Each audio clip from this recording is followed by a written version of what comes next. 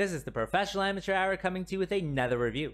This week I checked out Paradise City, and this 2022 film was directed by Chuck Russell and stars Bruce Willis, John Travolta, and Amber Abra, among others of course. The story of this movie is that Bruce Willis is a bounty hunter, tracking down people who skip out on their bonds. And so he is tracking down this one criminal, and he is supposedly killed during their interaction. Then his son comes to Hawaii, which is where he was operating, and teams up with another bounty hunter to figure out what happened to Bruce Willis and hopefully get some justice along the way. What will happen though? Well, you have to watch the movie and find out. Alright, so let's discuss this movie. Well, this is a geezer teaser movie, so it has these older actors before they retire. With this one, it has Bruce Willis, and I think he's officially retired now. I think he was diagnosed with aphasia, which has to deal with your ability to speak. And this one, he speaks fine, he's very clear. He's doing some acting as well, and he's even doing action scenes sometimes with firing guns and whatnot.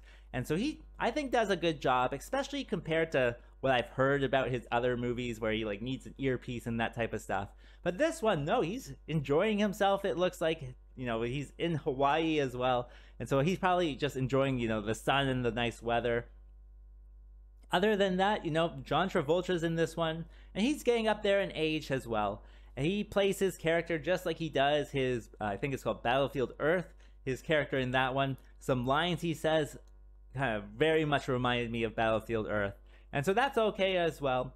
The supporting cast, I think, does a good job. They definitely step in when they need to and, fulfill their roles and that type of stuff. So, yeah, all of the acting was pretty good. Other than that, I always enjoy seeing beautiful Hawaii. It's definitely a very cool, scenery type of thing.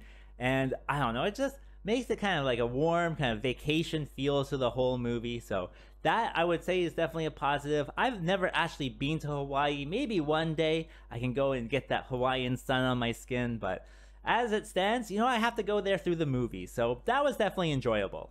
Also, I thought the story was entertaining enough, with these characters. You want to see them succeed in their goal. And there's a few twists and turns here and there that you might see or might not see coming. And so all of that stuff, helps you get into it. With Bruce Willis, he's not, in the story too much. He kind of supposedly dies in the beginning. And so he has flashback scenes and that type of stuff. But I don't really think he's the heart of this one. I do think it's the supporting cast that's much more kind of the heart of this story. And yeah, you just kind of root for them and want to see what happens in the end. So all of that kind of story stuff definitely makes it an easy watch. And that brings me to what doesn't work with this film. Well, it is a B movie, so it has those B movie things in it. With this one, I think there's a few scenes that go on a little bit too long. It's mostly, they're talking about evidence or their plan and how it works into their, overall plan. And so they could have kind of shortened those scenes, I think.